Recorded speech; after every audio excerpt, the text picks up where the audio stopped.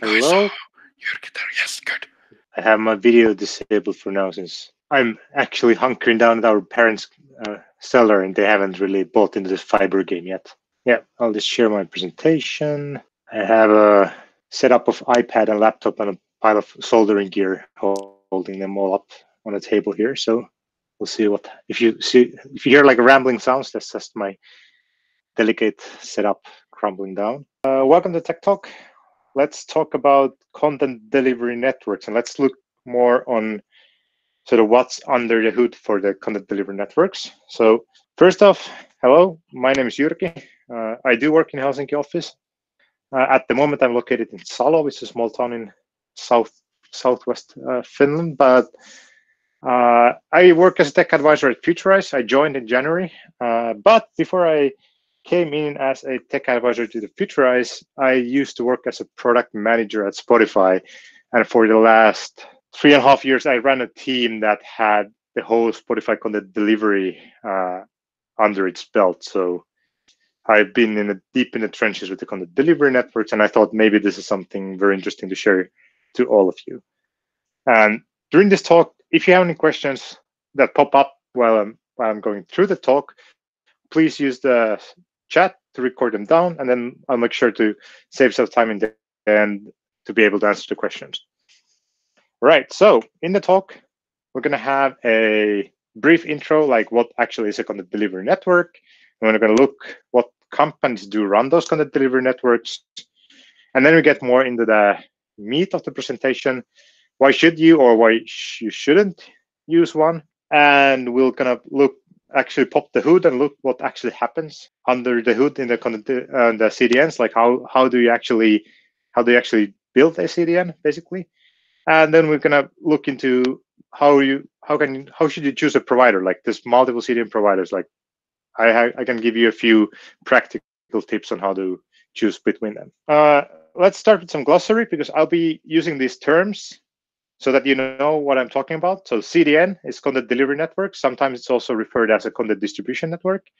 Edge means in this case the actual CDN node, like the bunch of servers that sit where the traffic exits to the end user. Like sometimes these content delivery networks are like onions with a lot of layers, but there's always an edge where the traffic exists towards your end user, which is like your browser, your mobile phone, whatever. There's origin. That's the place where the original content is stored. That's the place where you store your content. Usually it's like a block storage, like S3 or Google Cloud Storage. And the CDN pulls the content from there. It's also good to note that this can also be, a server somewhere. It doesn't need to be a block storage or anything. Like it can be basically anything accessible, usually over HTTP. And then there's a POP or point of presence, which is a physical location where the CDN provider has set up a bunch of the servers. All right. So what is a content delivery network? Well, content delivery networks are, first of all, responsible for the majority of the traffic online. I tried to find a good overview of this, but it's a very hard thing to find like who actually generates all the traffic. But if you look at only at all the media streaming, that's already over 50%. The largest one there tends to be Netflix, but also for the rest of that, like there's, Windows updates, Fortnite updates. That's kind of bunker stuff that actually pushes a lot of data around the internet. And all of this flows through different content delivery networks. They are a network of servers that are very specialized in efficient content delivery. So basically highly optimized way of shoveling bytes out of the door. So they try to be as efficient as possible, just moving content, aka bytes around. And they also are a bunch of additional services that are sort of built on top of this like very heavily optimized byte shoveling business, right? Then the next question is that who are they? In theory, you could split them, or in practice, you can split them in two different categories. You have public CDNs and you have private CDNs. So the public CDNs are the ones that we usually talk about, and which we actually use ourselves. Those are like the cloud providers and the separate companies. Actually, like they're separate companies only doing CDNs as a business, and examples in there are like Akamai, which is the largest one of the CDN companies. There's Fastly, and then you can have the cloud provider ones like Amazon CloudFront or Google Cloud CDN. But then there's a lot of private CDNs. I already talked about Netflix. So they are CDNs that are serving only the needs of that one specific company. So you have Netflix. Apple runs their own CDN. Apple actually does I think they use 3 CDNs. They have their own CDN, then they do a Akamai, and I think it's Limelight, the third one they use. Spotify, the thing I did build or help to build. I'm a product manager. You can have an argument how much building that involves. But we also use like Akamai and Fastly on the side of our own CDN. And there's Google, who has their own CDN mainly for YouTube. It is roughly the same product as Google Cloud CDN, but it's not quite the same. And then Facebook has their own CDN. Here in the private CDNs, notably there's lacking Amazon. Like they have their CloudFront, but Amazon actually, being Amazon, for example, distributes the Prime Video via Akamai. So they don't actually internally use CloudFront that much, which I find fairly hilarious.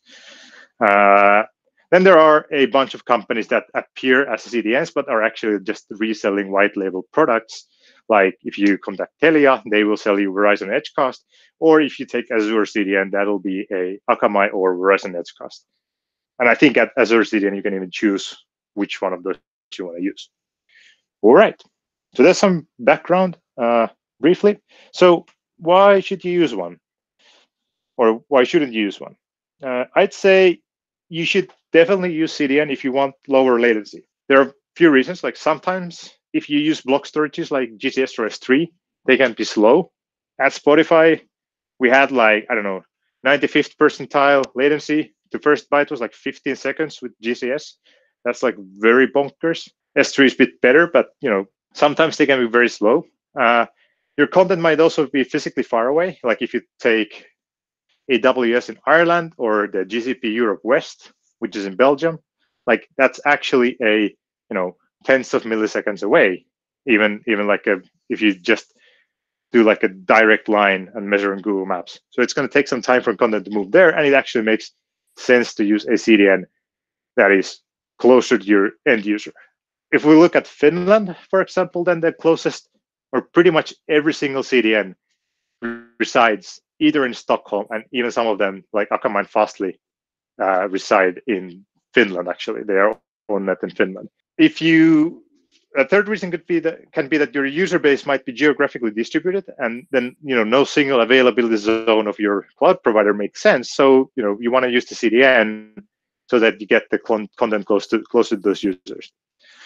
They can also do stuff like TLS termination. So they can do the whole TLS handshaking and termination part close to the user. And if you think about TLS 1.2, which is like the initial connection is like 4 or 5 round trips. I should know this, but can't remember. Then you can imagine like if all of them are going to be like 40 milliseconds further away, that's going to be like 200 milliseconds, 300 milliseconds easily extra. And sometimes it can also be beneficial to route calls to your backend through a CDN, but I would be, sometimes it actually makes sense. I would be a bit wary on that. The CDN providers tend to sell these like acceleration products or like acceleration solutions for APIs, but you can get into pickle of like cache invalidation in those. And it's also a question if they actually are faster, because it's good to remember that even if you're using Google Cloud say you use Google Cloud in Europe West, which is Belgium, your traffic is going to hit Google's backbone in Stockholm or Hamina in Finland, and going to go there very fast. Another use case is that you have a very uneven distribution of access on your static content. So this is like the classic, the Spotify use case where, 80% of our traffic was like 5% of the whole catalog. So there's a lot of objects that are requested often, which means that they're very good fit for CDNs. Like they stick to the CDN caches. They're always very fast. I bet this is the case with a lot of different sites. And, this can be your logos on your website. This can be, if you think about like, what our projects there are, like Sonoma, maybe the news streams that people watch. If there's content that, comes out and creates a sudden spike, the CDNs are very good at handling thundering herds. So when like a bunch of users want to reach bunch of users are reaching out for the same object, they have a lot of logic of actually just pausing the request, fetching the stuff from your origin, caching it, and then serving it out to the user. So they actually cut down costs and latency quite a lot for a bunch of users by just stalling them a bit while they're fetching the data from your origin. CDNs can also be a very neat extra layer of security for your content. They are very good at DDoS mitigations. Like they are, any CDN providers are pretty yummy sort of target for distributed denial of service attacks. So they have gotten very good at handling those attacks. So you can just drop the CDN in place and let it take the heat. They can offer other sort of added protection as additional products they sell. Like you can have limited lifespan URLs while still enjoying all the caching benefits. They can offer you web application firewalls. They do bot detection and all kinds of funky stuff. They can also help you hide your implementation details, so you don't expose your origin.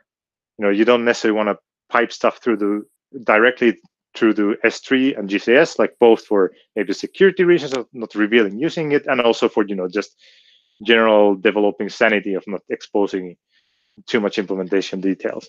And they can also improve redundancy if that's a very big thing for you. Like you could have multiple origins, like you could have the same files in say Azure and Amazon, and you could put one CDN in front of it, and which picks from one or the other if the other one doesn't work. You should definitely use CDNs if you're streaming content, because most of them have very heavily optimized paths for streaming. There's immediate gains by just caching only the most requested segments. So if you're streaming video, which traditionally is like 4-second segments, but maybe people don't watch all of them. And in like streaming here is like both live streaming and video on demand. So it will actually be very smart. The CDN by design is smart in sort of caching all those segments that people actually watch from the video. They usually come with a lot of infrastructure if you want to go for live streaming. If you would be doing like live TV, sport events, that kind of stuff, they do have a lot of specifically built infrastructure handling those like a live content streaming and very low latency live content streaming if needed. And they also offer usually like on the fly transcoding. So you just pipe stuff in there, and on the fly they will generate like H265, WebM, and other formats you might need on the actual end devices.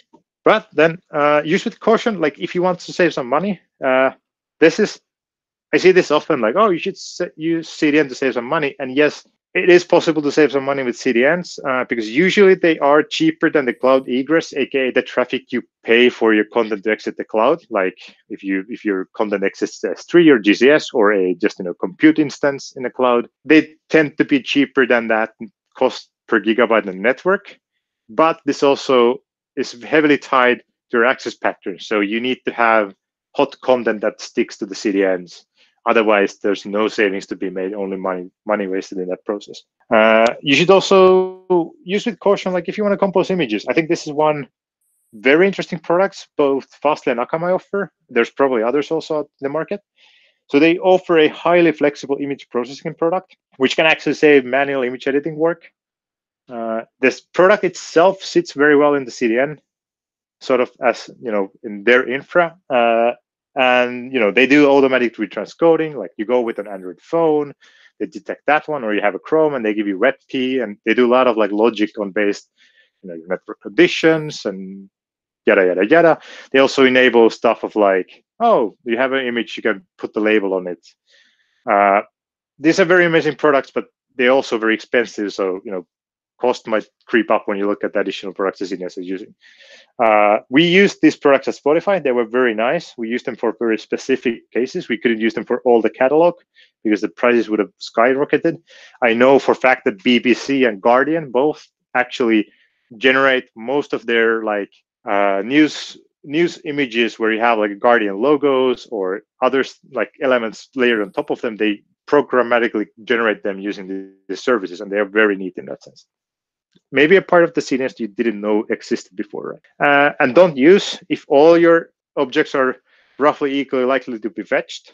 Sort of a no-brainer. Like if they're all equally likely to be fetched, you just end up rotating items in and out of the CDN caches, and you end up paying for both sides. Like you end up paying for the money for exiting your origin, like S3 in this case, for example, and you end up paying for the CDN traffic going out from the CDN.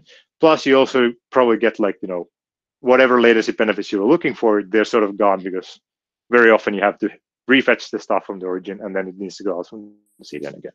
You shouldn't use it if you keep reusing the same URL with different content. I know this is not the stuff that people tend to do, but sometimes this happens. All of the CDNs support full or partial cache invalidations. So you can say like, hey, I want to drop this object, aka URL from the cache, or I want to dump the whole cache on the floor. But those can be very slow, depending on the implementation. They are sort of inconsistent or eventually consistent. So you're never really entirely sure when has the content disappear from all the CDN nodes around the world. They also tend to have like rate limits, so you can't just use them as much as you like. The cache invalidation can be costly because the content needs to be refetched from the origin. As an example, when we were using like the largest nodes we had in our own CDNs at Spotify, like if we dumped a cache on those, that was roughly a $15K down the drain, because just for the fetching the content again from GCS, right? And the client-side caches can sometimes be really stubborn, and you might make mistakes. Like going back to the image consistency, like you dump an object from a CDN cache, your client by accident goes to a different CDN node, it's still there. The old version, your client caches that one, and then you have this very inconsistent views. Like, why does stuff look different between clients? So you shouldn't use CDNs in a case where you want to reuse the actual same URL with different content, like or you would really need to battle this to the setup. All right. So that was about how or when you should use it or when not.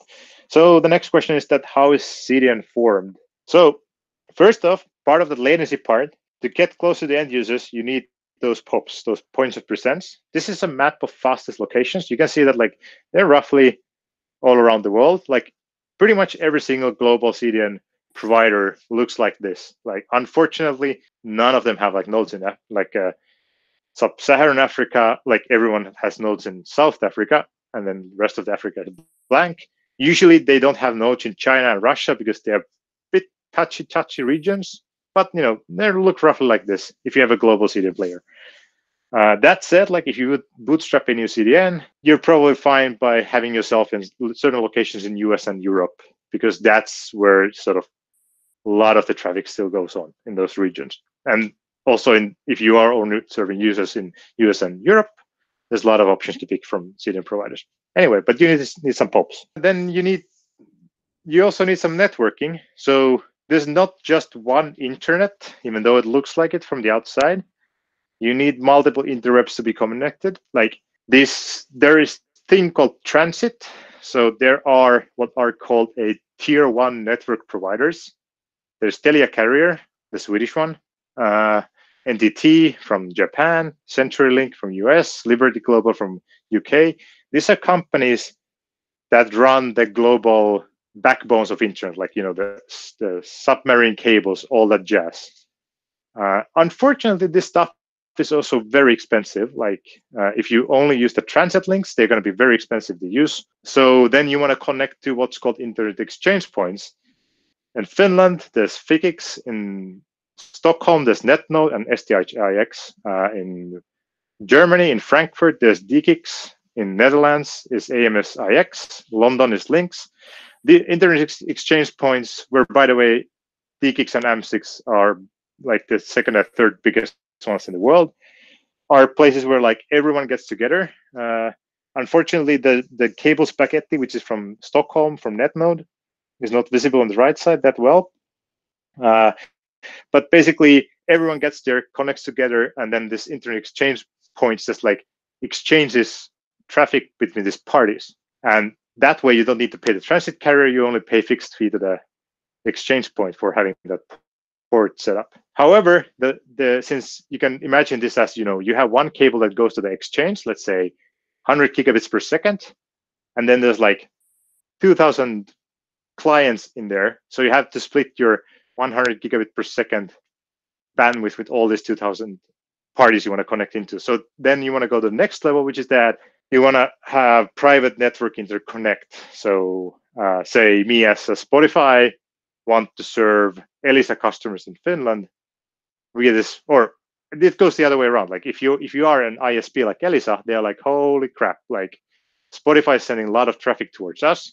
They're going to send email out to Spotify like, hey, would you like to peer with us? And then we are like, jolly good, because now we can send you sort of traffic for free. So we actually patch cables between Elisa's network and Spotify's network directly, right? And that's also a free or fixed monthly fee kind of traffic. And then, of course, for all this stuff, you want some redundancy, like whether you pick another route, if something toasts or misbehaves, and so forth. In addition to networking, you need some hardware, right? Effectively, you want to maximize network and storage capacity. So network capacity basically translates to not only raw gigabytes per second, which is like very important that you have enough bandwidth, but you also, due to what I was trying to explain previously, you need a lot of ports. So for every network you're going to connect into, you need a port. On the right side, you can see what's called Arista 7280R. It was like a 48 port switch we ran. I think 6 of the ports were 100 gigs, 42 of them were like 10 gigs. And we usually managed to get them pretty damn full when we were running our CDNs. And the Spotify CDN had no redundancy whatsoever. It was a glorious design. Then you need some disk. And then you're like, oh, should I have SSDs? SSDs are nice because they're fast. You can do a lot of, it's cheap to do random access, which is like very common scenario for the CDN use case. But, buying 8 terabyte SSDs is going to get quite expensive. While, if you go for spinning disks, you might get much more cache space cheaper by going to the spinning disk. And then you can see, like, I know that Akamai, for example, has a sort of both of these, and they offer, and they try to decide if it's better for the client stuff to reside on a spinning disk or SSDs, and try to sort of balance this stuff on their side. You also want lots of RAM. You need the RAM for, of course, like, caching and that kind of stuff, but also high-speed networking is very interesting in the sense that it is a lot of RAM. It also needs a specific kind of CPUs. Then you need all kinds of funky infra like firewalls, like physical firewall devices, out of band management, where you can connect to your box when it doesn't boot, and that kind of stuff. And then you get back to this, like, oh, the redundancy, like if one part is going to go toast, like, are you going to tell your customers like, whoops, your data went haywire? So you probably want some redundant disks, redundant machines, redundant switches, and so forth. Then you need some software to run on those CDNs. You need the caching software, the actual pizza boxes, like the servers. If you just go off the shelf software on open source side, there's Varnish, but every single big player runs their own software. For example, Fastly forked Varnish at like, I think Varnish 2 point something, and then they basically have been like rewriting it from the inside out over time. The caching strategies between CDN players are slightly different, but the gist is the same. Like all of them end up using some sort of LRU cache, where they might be slightly smarter on, like, storing large objects versus small objects and that kind of stuff. You need also a lot of logic to handle the sort of multi-tenant environment, so that not single client just eats all of your disk. And you need a lot of logic for handling redundancy of the network. Like you need to figure out, like, whoops, this network link no longer takes me where I want to. I need to reroute the traffic. And then you also need a lot of infra outside your POPs. In the picture, here's a tape robot. Don't mind it. It took care of Spotify's backups next to our CDN POP in Bromma, Sweden. But you need, control plane for routing traffic. Usually that's DNS or Anycast. So DNS, you ask the CloudFront, you point your browser to a CloudFront endpoint, and the CloudFront endpoint replies, to your DNS query with the closest POP, or sometimes like Google, for example, offers Anycast where you have a single IP routing to whatever is the closest Google. You also need a really good analysis of the internet weather. You need to be able to spot like when some optical circuit has gone toast and the traffic is looking bad, and you need to be able to reroute stuff. You need a bunch of spare gear available. You need people to build those POPs and fix the hardware. And then for the private network interconnect part, you need people who you need someone to get familiar with people running the internet over drinks, because that's basically how you exchange traffic. Like you go to this conference, you drink a lot of alcohol, and wake up with a bunch of traffic exchange deals in your pocket the next morning. Choosing a CDN. So should you choose a cloud provider or a separate CDN provider, or the cloud provider CDN or a separate CDN? For the cloud provider, like the CloudFront or the Google Cloud CDN, it's a good choice if you're already using that cloud and you only want to make things a bit faster. Your scale is small, like you're not aiming for some crazy global thingy-wingy. You're not doing a lot of streaming. This is more on like a personal testing point. We never found this very suitable for streaming purposes. They do work, but they're not the best if you want to go very deep in the nitty-gritty details and you want to get going quickly. Then you might want a separate CDN if you are looking for something that's truly global, especially for example, CloudFront has some blind spots, like it used to at least have like the western coast of South America and that kind of stuff. Not going truly global, not the most not the most common case, right? You're doing a lot of streaming, or you need high customizability on how the CDN works, like that you need to really tinker with the CDN. Then the companies like Fastly and Akamai offer you a lot of power to define how the CDN behaves. And you might be also looking just past shoveling bytes, like maybe you want to use this image products or web application firewall or bot detection or whatever, and maybe it makes sense to buy everything from a single provider and get some discounts while doing it. Or you want to support, and you want more support on the CDN side itself. Like all of these companies offer you a pricing plan of getting just more support, and they are not actually that badly priced, I think. So if you actually need dedicated support on the CDN and CDN alone, or you have multiple origins, like if you have content in both Amazon and Google clouds, and maybe it makes sense to not use one or the other, but pick a third party to sit in front of them. Or if you're a crazy person, you can build your own. But that has some stuff, some prerequisites, right? You already built that control plane for some reason. You are already very good at mingling with people over drinks for free internet. You really like to deal with data centers, and you're generally peaking at over 1 terabit per second. Like under that capacity, you're just going to be bleeding money if you build your own CDN. Sort of in this theme, a question I got asked on Slack also when I was asking what people want to hear, that should you have redundant CDNs? An example given there was like Netlify, that they had multiple CDNs. We used multiple CDNs at Spotify too. So I would say in generally, no. Outages for a whole CDN provider are extremely rare. While regional outages and degradation can happen, but nothing says that the regional outage is limited to a single CDN provider. Like it could be just a very badly behaving internet service provider down the line, and irregardless which CDN you use, you might be stuck with it. All the CDNs have a lot of redundancy baked in by default, so like likelihood of them going completely black is very small. Reasons why you might want to have another one and have a dual CDN setup is that, well, maybe the CDN is very critical for you.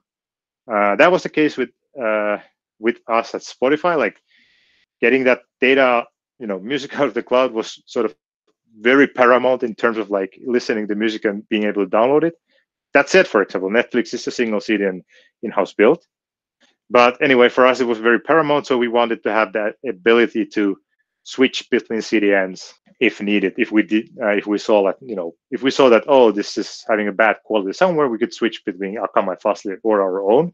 Also, it might make sense. Like I think the Netlify case is a combo of these two, like as Spotify cases too. Like you might operate at a scale which allows you to haggle with the providers, and if you can actually take multiple providers in, and you can show them like, hey, look at Akamai, they're doing faster than you are, or look at You got look at Limelight; they're cheaper than you are. Then that gives you a negotiation power with the providers. And maybe there's also a case that there's no single provider that has the exact features that you absolutely need. Hopefully you're not in this position. I would recommend maybe double checking your features, but you might end up in there, and then you need to pony up maybe 2 different CDN providers just to get the features in place you need. Closing to the end, what we did not cover in this talk, what it is actually to build out your own CDN. I touched the parts of it, but like the nitty-gritty details. How the CDNs work as business and why is it changing now? This is something I promised in the Tech Weekly intro, but then I ran out of time adding it to the slides. Or why the CDNs are selling all kinds of other services like edge computing, security solutions, and you name it. And then why are YouTube and Netflix throttling traffics or the bit rates of the video in Europe now during the Corona crisis? But I'm happy to talk with you over Slack or over questions here if we have time about all of this stuff. So that's it, I think. Any questions here? Yeah, I'll cover quickly. Juha-Matti Santala asked, why does Canada look so empty on the POP map?